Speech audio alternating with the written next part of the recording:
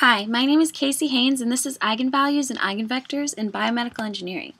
So biomedical engineering applies engineering and design concepts to medicine and biology, namely medical machines and things of that nature, and it has many roots in physics, and eigenvalues play a big part in physics.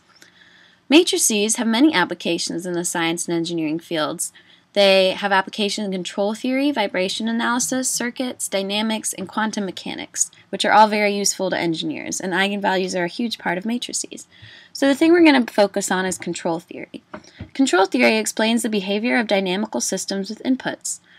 Changes to the inputs of the system can be made to alter the desired outcomes. Outputs send feedback to input actuators, which can automatically alter the inputs if outcome isn't desired. This is useful in the creation of medical devices that monitor heart rates, heart palpitations, and drug delivery machines. So drug delivery machines, you might need eigenvalues to determine the time period of a certain dose of a drug that's being given to a patient, or how the level of dosage that's being given, and the outputs can send feedback to the input actuators to make this happen.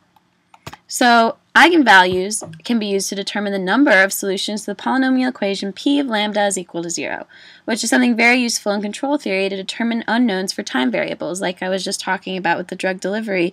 If we need eigenvalues to determine the time variables for drug dosage and things like that. So we can use the diagonalization of a matrix and powers of a square matrix.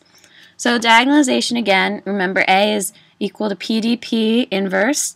So we have a matrix with distinct eigenvalues, such as 1, 2, 1, 0, and the eigenvalues for that would be -1 and 2. And then we can use the eigenvalues to find the P of the matrix, and then find the inverse of the matrix, and that would give us our equation, or our formula. Once this is done, we can use our new formula to find the powers of A, which are also useful in control theory if we wanted to further examine the use of drug delivery. So, thank you for watching.